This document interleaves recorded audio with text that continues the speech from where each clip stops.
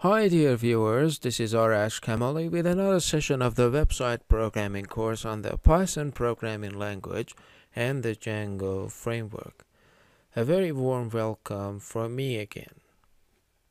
If you remember, in the previous session we added an upload for the settings, and then we said because the logos on top and bottom of the site are different, which is the case for most websites, we need to add another field. One would be the logo on top and the other would be the one at the bottom of the website. Alright, now for my main model right here, as you see, what I need to do, it would be pick URL2 and pick name2.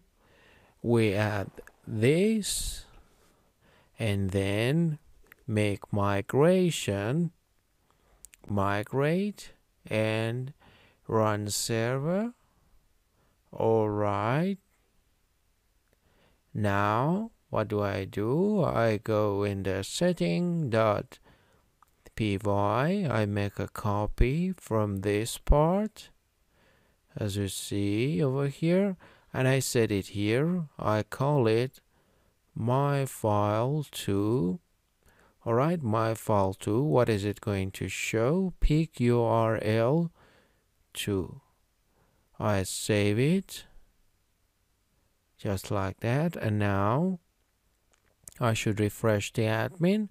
Now we have the next field because no image has been chosen for it. Now it looks like this, empty. Alright, now what we need to do is we need to go to view. Now I have two uploading sections.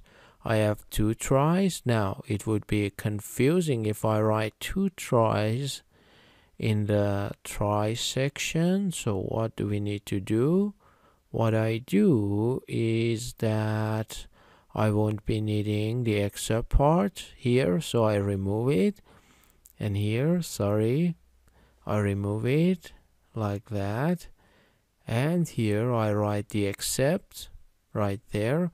I say try my file to upload the file. If you could, then pick URL equal URL. That's right. And what do? Yeah, pick name equal file name. If you couldn't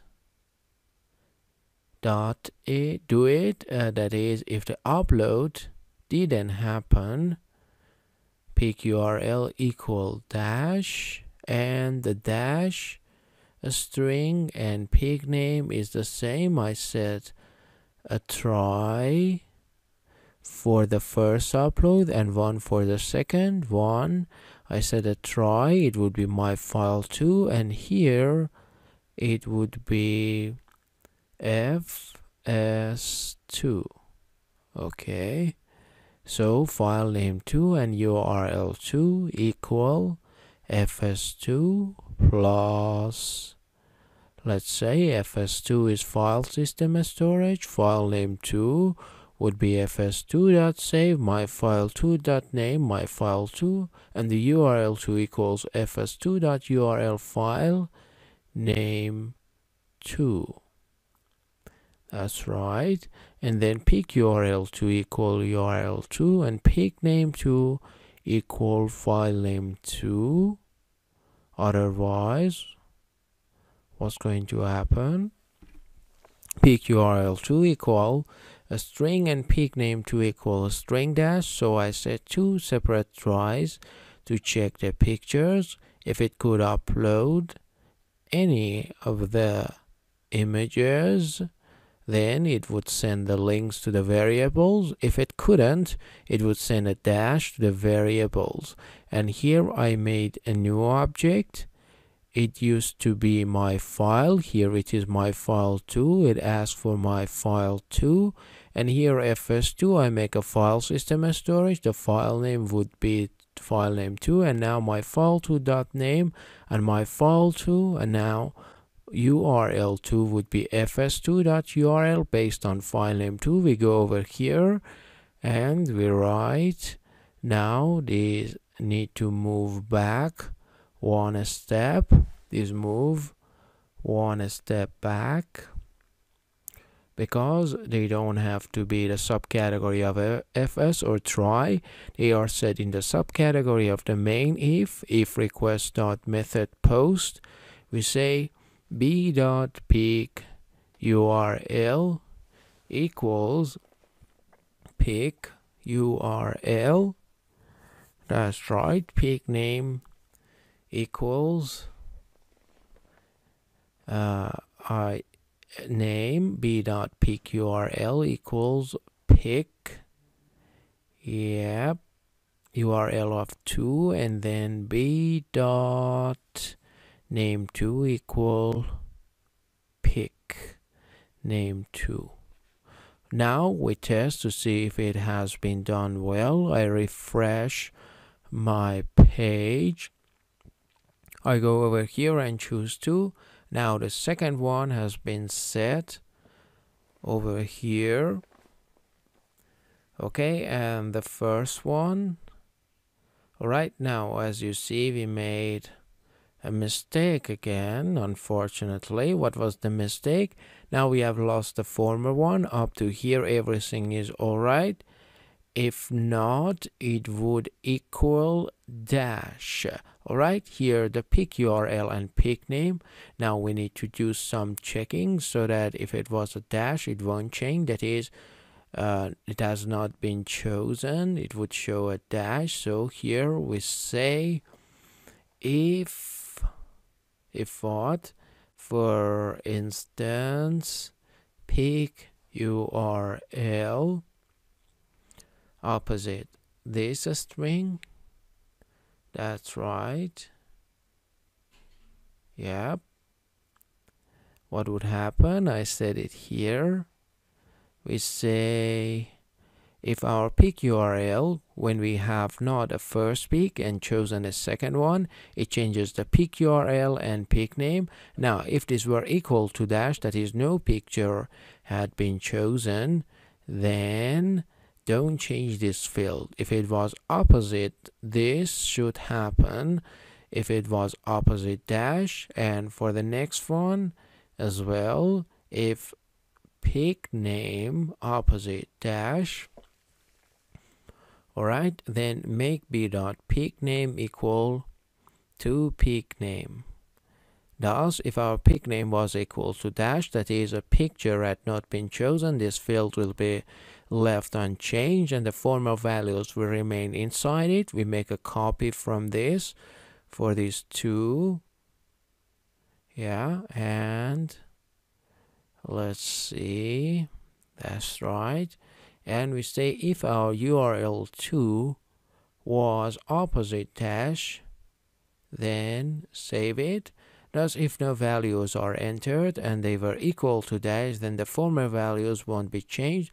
Now for the image at the bottom of the site, I choose the logo on top and submit.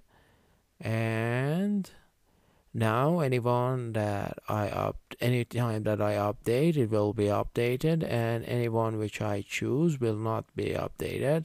And I can update the values. I change these to my site 2 and submit. As you see, they are left unchanged, and here the site address changed to my site 2.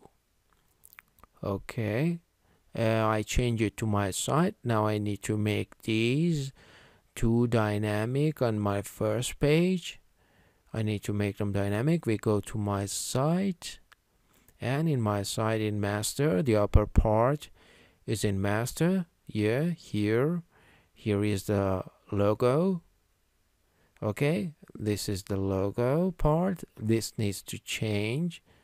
How? Let's see. We need to remove this. We need to see what we have sent for the settings to the first page. We have sent site.